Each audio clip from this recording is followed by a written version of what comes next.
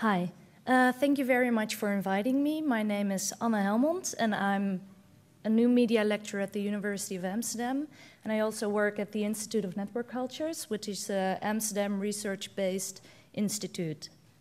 I'm focusing my current research on software engine relations, analyzing the entanglement of software and engines on the web.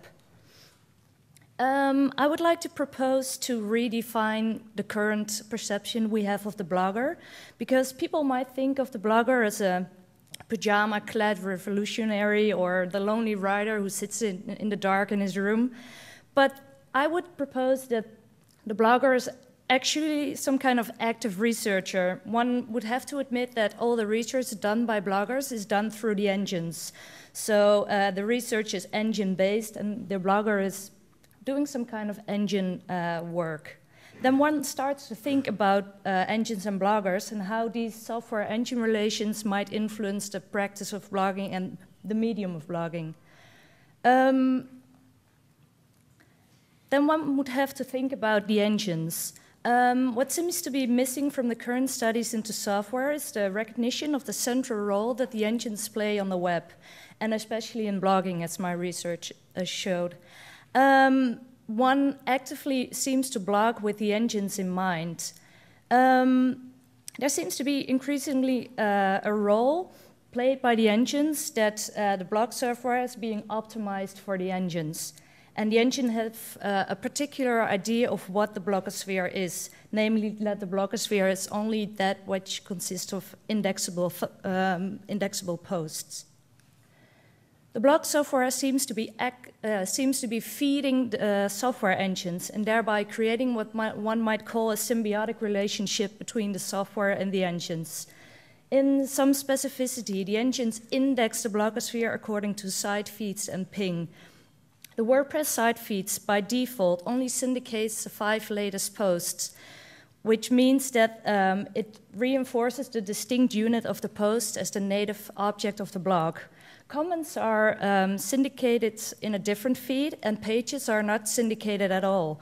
So what is the blogosphere? According to the engines, it is that which is indexable, which is the 5 latest posts. The engines see the blogosphere as a sphere that consists of posts only. The blog roll, the pages, and the comments are not part of the blogosphere as seen by the engines.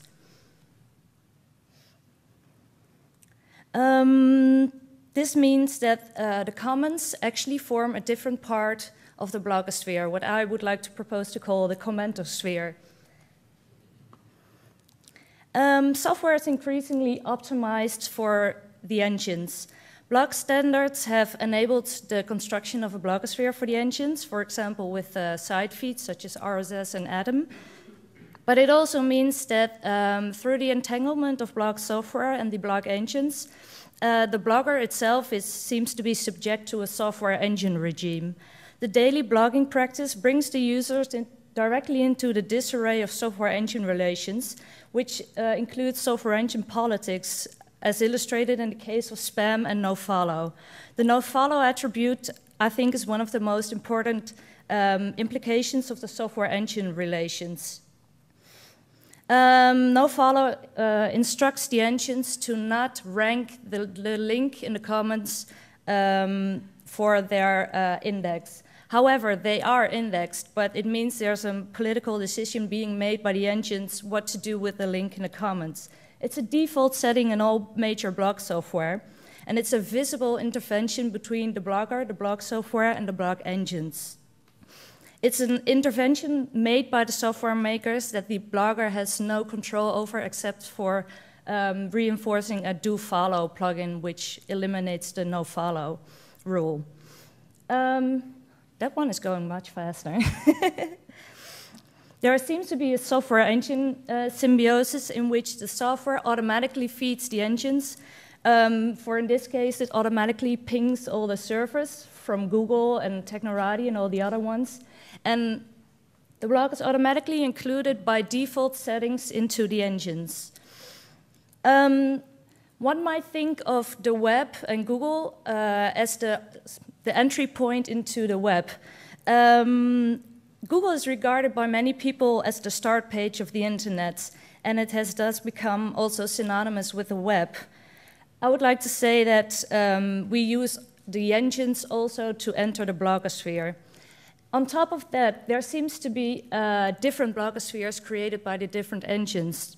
In a previous case study done with the Digital Methods Initiative of the University of Amsterdam, we asked to what extent do search engines not only map the blogosphere, but also construct it. Not only do the engines construct different blogospheres, they also seem to be segregating the web by creating different web spheres. For example, my blog posts are being indexed by Google Blog Search, while my author page, which is the blog page, is being indexed by Google Web. So Google seems to be segregating the web and the other engines as well. The question is whether software engine relations contribute to the construction of these different web spheres. Here you can see the software engine relations visualized. This is made by Wire magazine, and it shows the relationship between the blogger, the blog software, and the engines. So my research concerns the radical idea that bloggers do not so much blog for a public or for an audience, but they blog for the engines with the aid of blog software. Thank you very much.